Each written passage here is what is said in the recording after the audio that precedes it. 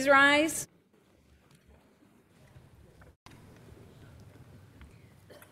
The Commission on Judicial Appointments is now in session. Chief Justice Tani Cantillo Sakaue presiding.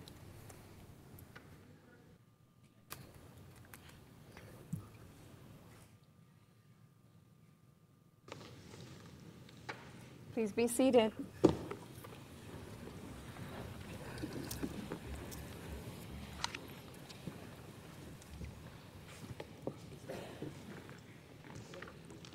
Good morning and welcome.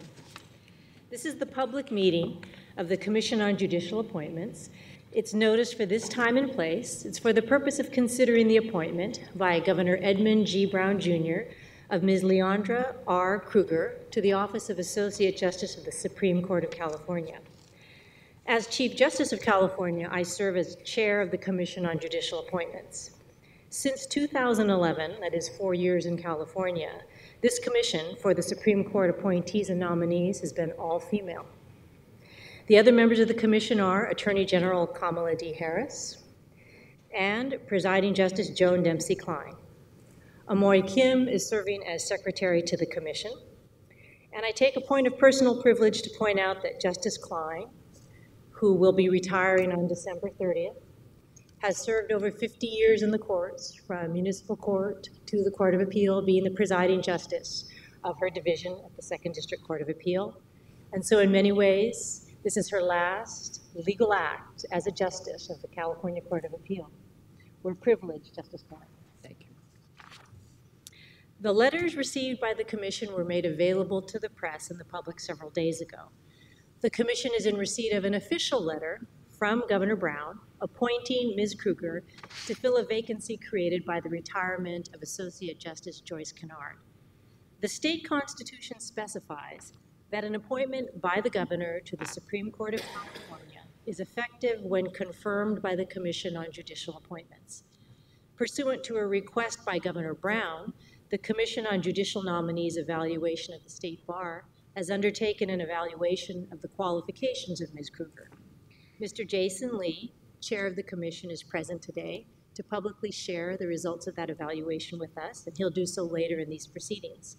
Also with Mr. Lee is Eugene Ilomsky, the lead commissioner on the evaluation of Ms. Kruger. Welcome. Ms. Kruger has asked that the following persons be called to testify on her behalf. I'll first call your name as part of the list and then invite you to the podium. Originally, there were 3 folks, but one, that is Ms. Blatt, chair of the Appellate and Supreme Court Practice and former assistant to the Solicitor General, could not join us today because of weather in Colorado. So we will be hearing today from Mr. Benjamin J. Horwich from Munger, Tolles & Olson, and a former assistant to the Solicitor General, and Mr. Thomas Liu, legal counsel at Google's Advanced Technology and Projects Group, and former acting general counsel, White House Office of Management and Budget. I invite now Mr. Horwich to the podium. Thank you, Madam Chief Justice, and may it please the Commission. When I joined the Office of the Solicitor General some years ago, where I first got to know Leondra well, she was already a legend there. She had seemingly worked on matters from every subject area in the office. She always had something insightful to offer when I was stuck. She was the resident encyclopedia on the substantive criminal law of every state, and she was amazingly able to communicate to new arrivals the endless and subtle considerations we should have in mind when advising on the tricky and consequential decisions that transcended a single piece of litigation. And of particular personal importance to me, who had just then arrived in DC from San Francisco with my wife, Amy Tovar, and our 6-week-old son, Leondra was from our state. And she welcomed me into our small band of expatriate Californians in the Solicitor General's office who are always thinking and talking very fondly about home. Because Leondra, of course, has always belonged to California. She grew up in South Pasadena, just a little way around Orange Grove from where my aunt and uncle live. And so I have a little sense of her childhood, at least around this time of the year, with the Rose Parade preparations in full swing. She studied at Polytechnic High School. And after college at Harvard, she came back that time to San Francisco. And then Yale took her east for law school, but she was back here in Los Angeles for her summer at the U.S. Attorney's Office and at my firm, Munger, Tolles & Olson. And then, as with many promising young lawyers, clerkships influenced where she went right after law school. And I do hope the Commission understands this back and forth as I do, because I do understand it. It's not unlike what I've gone through myself. And Leondra's nomination for me is a reminder of how our state attracts and retains and calls back home the very best in so many fields. And we are enriched by the wisdom and the knowledge that they bring. As for myself, I'm on my 4th period as a resident, and as the Commission can be my witness, this one is for keeps, which I point out only because I think it is the only respect in which my career or judgment is superior to Leondra's, in that I made it back here first. Because Leondra truly is superior in every other way, including especially the fact she would never let you know it. The work of the Office of the Solicitor General is an excellent test of the legal profession's highest values, because it offers endless opportunities to come up short, and Leondra never did. Her work shows she is among the profession's most careful, sophisticated, and honest legal thinkers and writers. She does her own work. She listens, she thinks, she listens, she thinks, and she listens some more. She keeps confidences, and she has held the public trust for many years with absolute integrity. And her judgment has earned the respect of just about everyone she's met. Among those people is our former colleague, Lisa Blatt, whose unavoidable absence Your Honor noted, and who is surely the most vocal of Leondra's admirers. And thinking of Lisa brings to mind her and Leondra's work together in the U.S. Supreme Court in Ricci against DeStefano, which was a case that concerned the circumstances under which a local government commits intentional race discrimination when it engages in race-conscious hiring practices to avoid claims of disparate impact discrimination. It was an unusual and extraordinary case in many ways. It was an extreme intellectual challenge. It had especially powerful real-world resonance then and now for the makeup of local police and fire departments and the like. It risked becoming very political, and it was staffed in a very unusual way, not with one assistant, but with 2. Lisa, who I remember then was the most senior assistant in the office, and Leondra, who was less so. And it all could have been very unpleasant. But as Lisa would certainly tell you if she were here, those intense months working with Leondra were an experience that she treasures. Lisa's told me in the past about how Leondra walked her through the case, how Leondra was responsible for the brief's elegant structure and prose, and how Leondra's judgment and temperament and ability to keep the politics out of the picture carried them through, and that it all put her in awe of Leondra's talents as a lawyer, a writer, and as a colleague. And every bit of that rings true for me, too. That case, of course, is just a small snapshot of the enormous substantive field Leondra has worked in. The area in which I personally benefited the most from her expertise is completely different. It was state criminal law, which was so centrally important to our federal practice then for federal criminal sentencing and immigration law and substantive federal criminal law. And Leondra's other experience runs the gamut: disability law, employment law, the law of democracy, employee benefits law, administrative law, tax law, telecom law, the law of foreign judgments, and of course constitutional law, ranging from the First Amendment to deep questions about separation of powers. And all this certainly qualifies Leondra to join our state's highest court. But if I might close with the suggestion that seeing the real wisdom of the governor's nomination lies in understanding the unusual roles that the Office of the Solicitor General and the Office of Legal Counsel play, and the role at which Leondra excelled, which is that both offices expose attorneys to the very best and the very worst that our government and our system of laws can have to offer. There is this paradox at the heart of the traditions of both those offices. Their jobs, of course, are to exert and defend the government's prerogatives and interests, but to do so while maintaining the public trust, by remaining skeptical of and actively questioning of the government's own officials. And they do that through a dispassionate and honest and full examination of the real consequences of their decisions. And Leondra, for me, epitomizes those traditions. That is what sets her apart. It's what would make her such a fine justice. She is dispassionate without being insensitive to the real concerns of those whose work, those who her work affects directly, indirectly. I have never once known her to express her views until she has searched and understands all sides of an issue.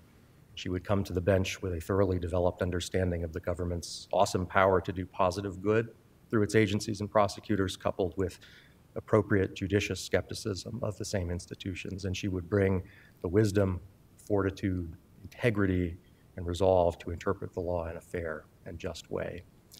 So on the bench, as in the rest of her career, Leondra would serve the public very well. That is what Justice Stevens saw in hiring her, what Solicitor General Paul Clement saw, what Acting Solicitor General Neil Katyal saw. I will reluctantly accept it as why those folks in the Office of Legal Counsel poached her away from her friends in the Office of the Solicitor General. And it is what Governor Brown has recognized in asking this commission to confirm Leondra Kruger as the next Associate Justice of our Supreme Court. So I urge the commission, without reservation, to confirm the nomination. Thank you, Mr. Horwich. Mr. Liu.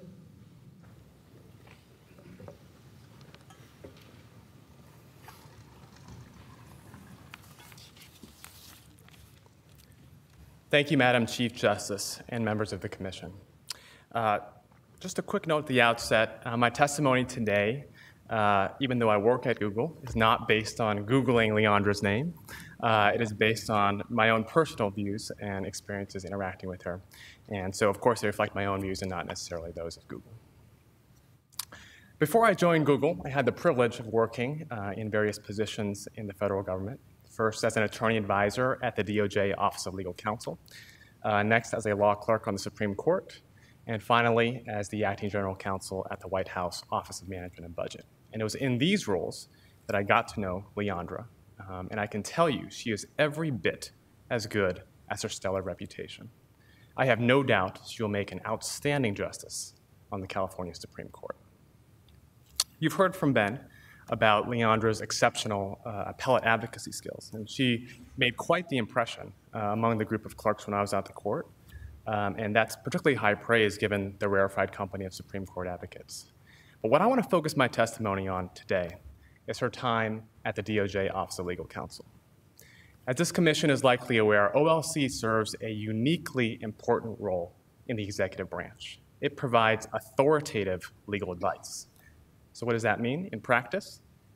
If two or more agencies have a legal dispute, those agencies, and sometimes the president himself, goes to OLC and asks OLC to resolve that dispute. Once OLC resolves that dispute, that legal decision is then binding across all federal agencies. So in that sense, OLC is often described as a kind of a mini Supreme Court within the executive branch. So why is Leondra's experience there relevant here? Well, again, we all know Leondra can write a great brief. She can argue a case before a court. But what her experiences at OLC tell us is that she has a very deep understanding of the difference between the advocacy and the judicial roles. At OLC, Leondra's job is to decide what the best view of the law is. In that role, she's not a zealous advocate. She is an honest broker. To put it another way, at OLC, the question isn't whether a question is defensible. It's not whether a legal position is defensible. It's whether a legal position is right. And so Leondra's experiences at OLC really tell us that she can exercise the kind of independent, principled legal judgment that you'd want in a Supreme Court justice for California. Now, in exercising that judgment, Leondra's had to tackle an extraordinarily varied and diverse set of legal issues. I mean, Ben described really the gamut of issues she's had to deal with. And one of the roles that she has to play at OLC is to review pending legislation for constitutionality, as well as the legality of regulations issued by agencies across these broad statutory schemes. And what Leondra really has done is become an expert at constitutional law and administrative law and many other areas of law, as Ben described. And those kinds of issues really range the gamut from some of the most obscure and arcane questions of statutory interpretation to some of the most weighty and pressing issues of constitutional law. Now, in researching and deciding on a legal question at OLC, Leondra recognizes you can't do that in a vacuum. And so one of her other responsibilities in the office is to represent DOJ at interagency meetings across DOJ and to really get the views of all the interested stakeholders at play. You know, Leondra isn't somebody who comes to a legal question with her own pre-existing views or conceptions of the facts of the law. At OLC, for example, she understands it's the agencies who are the subject matter experts of the statutes they administer. And so she more broadly understands, to really understand the implications of a legal decision, you have to study, listen, and listen carefully to those most closely involved, so that you understand, for example, how the law actually works, how the relevant programs actually work, and ultimately, how your legal decision is going to have a real-world impact on the ground. Finally, the attorneys that I've admired the most at OLC over the years are the ones that don't shy away from making a decision if the decision needs to be made. OLC attorneys are asked to decide some of the most sensitive and difficult questions in the government today. The best attorneys at OLC, they have a backbone, a strength of character that reflects an overarching commitment to the rule of law. And sometimes that means deciding questions in a way that is contrary to the policy views of some of the most powerful people in the executive branch or the Congress. Based on everything I've observed, Leondra exemplifies the very best qualities of OLC attorneys in this tradition. In sum, it's hard to imagine someone more well-suited to the bench than Leondra. She has the smarts. Not only does she have the smarts, I should say, she has the considered judgment, the temperament, and the strength of character that will make her an outstanding justice. She has my highest endorsement. Thank you. Thank you, Mr. Liu. The commission will now hear from Mr. Lee.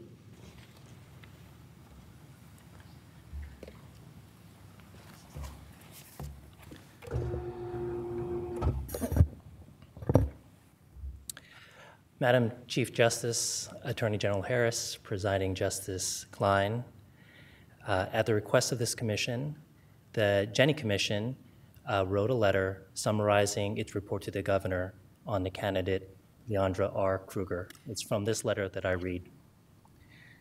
The commission conducted its evaluation of Ms. Kruger on December 16, 2014, finding her exceptionally well qualified. According to our rules, this rating, our highest, means that she possesses qualities and attributes of remarkable or extraordinary superiority that enable her to perform the appellate judicial function with distinction. Our report to the governor's office described that Ms. Kruger engaged in appellate practice at the highest level. She has argued 12 cases before the U.S. Supreme Court. She has spent the last 2 years providing advice to the president and the executive branch agencies on constitutional and other complex legal issues when agencies disagree. She will bring a unique and valuable perspective to the Supreme Court should she be confirmed.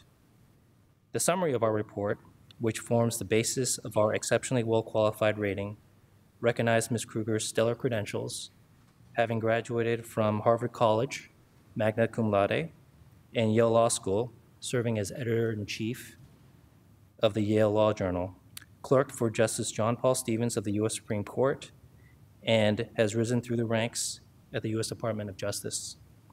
She has excelled at all her endeavors and is praised for her intellectual firepower, written and oral advocacy skills, impeccable judgment, her fairness, diplomacy, and her composure under pressure. Thank you. Thank you, Mr. Lee. I invite Ms. Kruger to come forward to present a statement and to answer any questions the commission may have. Welcome. Thank you, Madam Chief Justice, Attorney General Harris, and Justice Klein. I am deeply honored and deeply humbled to be appearing before you today. I'm particularly humbled to be here present for Justice Klein's last legal act. Your decades of distinguished judicial service and service to the community have been an inspiration to countless men and women across the state and across the nation. You will be very missed on the appellate bench. Thank you. I'm also deeply humbled to have been nominated by Governor Brown to the seat that was held by Justice Joyce Kennard, whose quarter century of service has been marked by a dedication to the principles of independence, to integrity, and to the fundamental principle of judging each case as it comes, one case at a time. Hers are very big shoes to fill. Finally, I'm humbled by the support that my family, friends, and colleagues have shown me throughout this process and indeed throughout my life. I'm particularly grateful to the friends and family who were able to come here today during this holiday week from points across Los Angeles and San Bernardino counties and beyond. And with the Commission's indulgence, I'd like to introduce just a few of them who are here with me today. In the front row, there's my husband, Brian, who's a lawyer who until recently also worked at the United States Department of Justice. There's the man who married us, my Uncle Bedrito, who is a minister and a professor of theology in Walla Walla, Washington. And my cousin Elizabeth, who came from Jamaica to live with us growing up and is now a teacher in Los Angeles, where she lives with her family. There are also cousins, Sam and Arlene, one of my siblings, Charles, the first lawyer I ever knew, who I've known throughout my life, Deborah DeBose, who's now a school principal in Pasadena. I'm so pleased that they were able to make it. There are many people who unfortunately could not be here today. My sister, Ruth Ann, and her family, my 2-year-old son, who has many fine qualities, but the ability to sit quietly is not one of them. And we also today remember my father, who passed away 9 years ago this week. My dad, who is the son of Jewish immigrants from Eastern Europe, throughout his lifetime answered the call to serve his country. First as a young man serving the country during wartime, and later providing health care to the underserved in Mississippi in 1960s. Through his life, he modeled the value of selfless service to others. Finally, I'd like to introduce my mom, Audrey Reed. My mom grew up in a small town in Jamaica called Rock River, and as a child, she read a book about Albert Schweitzer and decided that she wanted to follow in his footsteps and become a doctor. She came to this country to pursue her schooling to make that dream a reality. That dream took her to college in Michigan, it took her to Howard Medical School in Washington, D.C., and finally it took her to Los Angeles and to Pasadena, where she met and married my dad, set up her own practice, and where I was born and raised. From her, I learned the value of education and hard work. I learned through her example of reaching out to people from all walks of life that what unites us is far more important than anything that might divide us. And because of her, I was raised with the belief that anything is possible if you set your mind to it, but that with great opportunities come great responsibilities to contribute and to be of service to others. I've spent most of my career in public service with the federal government in our nation's capital, first as a law clerk to 2 federal appellate judges, and later in various capacities in the United States Department of Justice, where I worked as an advocate arguing the positions of the federal government before the United States Supreme Court, and in the Office of Legal Counsel, where I provide authoritative and objective legal advice to the President and the executive branch, including on how to resolve legal disputes between agencies when they disagree. Through these experiences, I've learned a great deal about the critical importance of the courts and the work that judges do every day in safeguarding the fair and impartial administration of justice.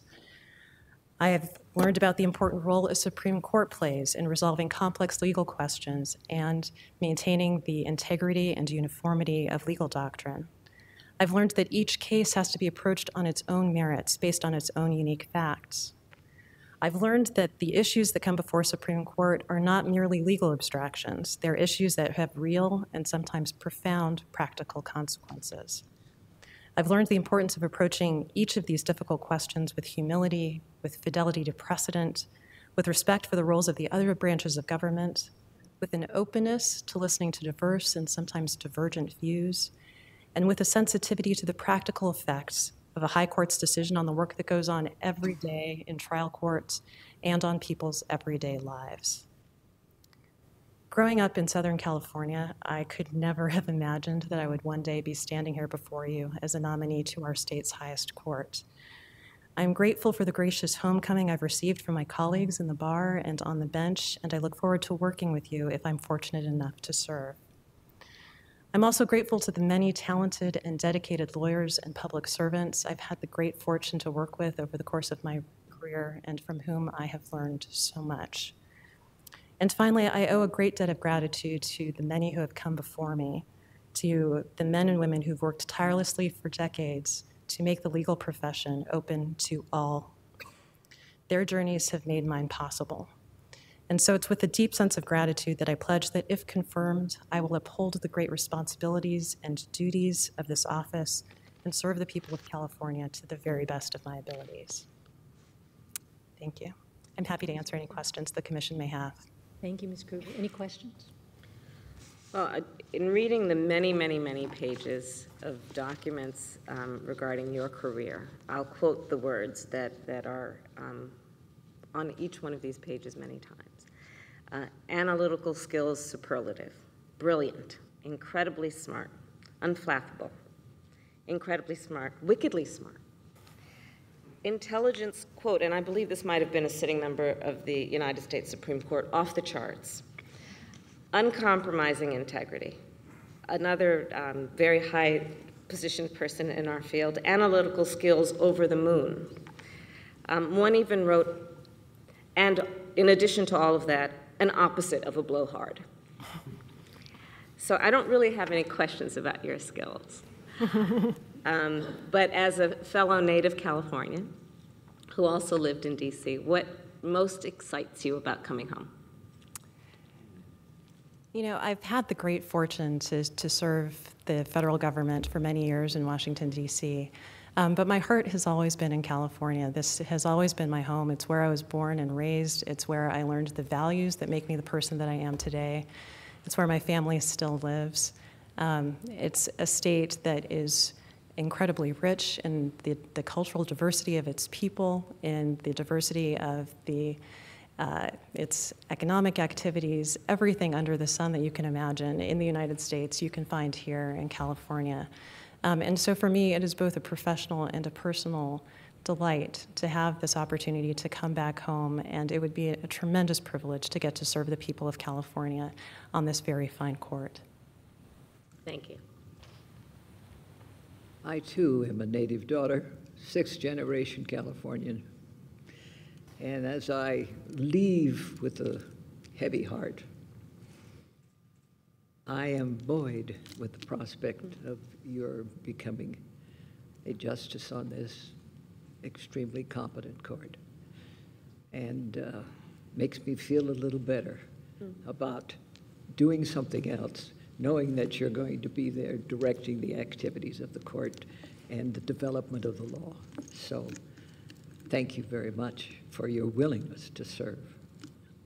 Thank you very much, Justice Klein. I greatly appreciate that. So, Ms. Kruger, I also have had the pleasure of reading the personal data questionnaire, as well as the report by the Attorney General and the commentary and remarks of colleagues, adversaries of yours throughout the process of your legal career. Truly stellar. I agree with all the comments made thus far. But what I am concerned about is that the public, California, doesn't get to hear and see some of your superb answers to some of the questions in the questionnaire. And so I'd like to give you this opportunity to comment on some observations that have been made in California regarding the lack of judicial experience or the lack of California legal experience. I found your answers in the questionnaire to be telling and reassuring, and I'm excited by all of those answers. But I'd like to give you this opportunity to speak to those. Thank you, Madam Chief Justice. And another native Californian. Over the course of my career, I've had the great good fortune to have a series of jobs that's given me exposure to a wide variety of subject matters. I have the kind of job where I will handle a federal civil rights question in the morning and turn to a question at the intersection of federal and state criminal law in the afternoon. And the next day come in to work on an issue concerning federal preemption of a state statute or a state regulation. For example, a California vessel fuel regulation was an issue that I worked on some time ago in the Solicitor General's office. I've always liked to say that the path that I chose in the law is the perfect path for someone with a short attention span because you are constantly learning, and it's one of the things that's been so exciting and so fulfilling to me about the career that I've led so far. One of the things that particularly attracted me to the Department of Justice was the opportunity to look at questions from a more holistic balanced perspective than you often get to when you're representing an individual client. In the Office of the Solicitor General, we recognize that our job is to represent the United States, our client, but it's also to serve the court and to think hard about how we can help the court in performing its very important work of upholding the rule of law and ensuring the integrity of legal doctrine. In the Office of Legal Counsel, where I've worked, the job is, again, to provide objective legal advice to resolve disputes between different agencies that may take different views of what the law commands. And through those experiences, through the experience of talking to trial attorneys throughout the government, talking to administrators, talking to the people who have to work with the law every day and who will have to conform their conduct to the court's decisions, I've gained a deep appreciation both for the importance of objectivity, of fair-mindedness, of openness in judging, and for the very practical effects that the court's decisions have on the conduct of the work that goes on every day in trial courts and on the ground throughout the nation. That said, I also know that coming to this court, I would be coming to serve with a group of individuals who collectively have an enormous wealth of experience trying and adjudicating cases under California law at every level, and would hope to be able to draw on their expertise as I do my own work, and at the same time would hope that the experiences that I have in my unique background would bring a perspective that would add to that chorus of voices and would help us all to deliberate and decide cases in a manner that best serves the people of California. Thank you, Ms. Kruger. And one other question.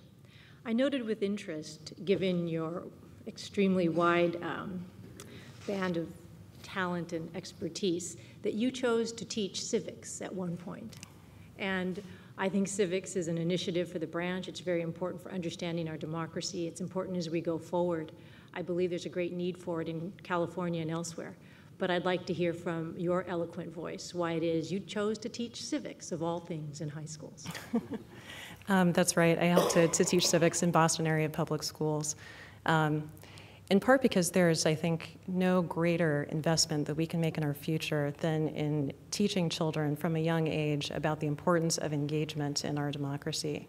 And the exciting thing about going into schools and sort of making the conduct of government and the principles of democracy real for students was seeing the excitement on their faces when they realized that they too would have a voice in the world around them and a say over sort of what laws are passed and how government does its very important work.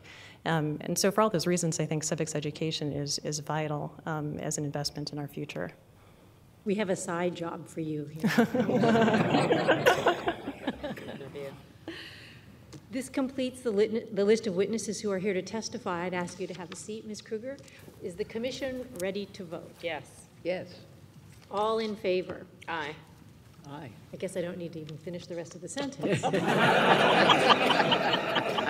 Aye, it is unanimous. The Commission on Judicial Appointments, having considered the correspondence received, the testimony given at this meeting, finds Ms. Leondra R. Kruger qualified to be Associate Justice of the Supreme Court of California and hereby confirms her appointment.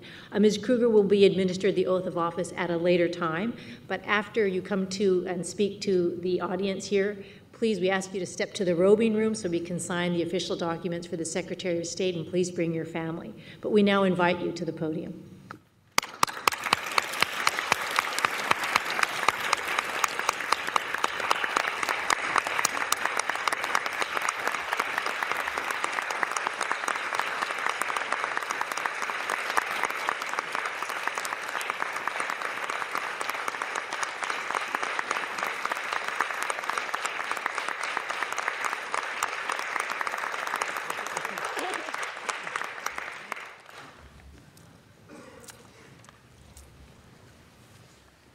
As an advocate, one of the first rules you learn is to say what you have to say and then sit down as quickly as possible before you try everyone's patience.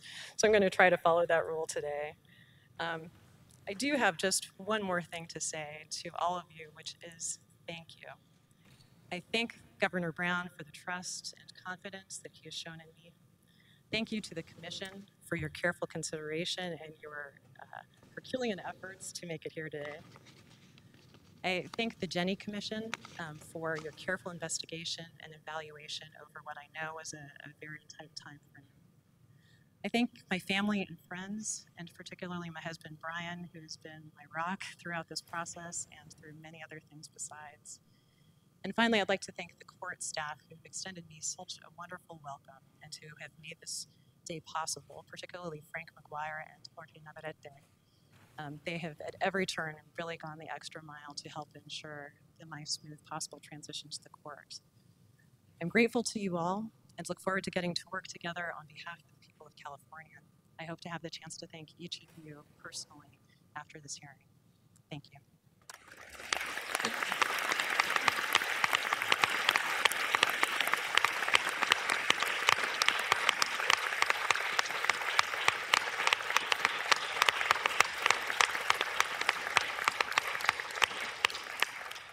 The commission will adjourn to sign documents in the robing room, and on behalf of the California Supreme Court and all of us here, welcome, and we look forward to working with you.